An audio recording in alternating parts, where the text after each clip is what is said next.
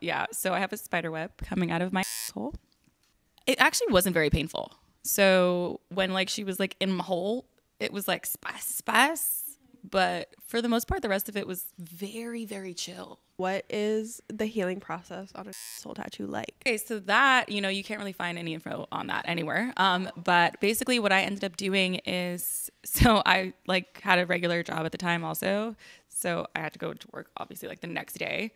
And I basically, the way that I did it is I carried Bactine and Vaseline with me everywhere. And so every single time I used the bathroom, for any type of bathroom, I was spraying my ass with Bactine, patting it dry, and then coating it with Vaseline.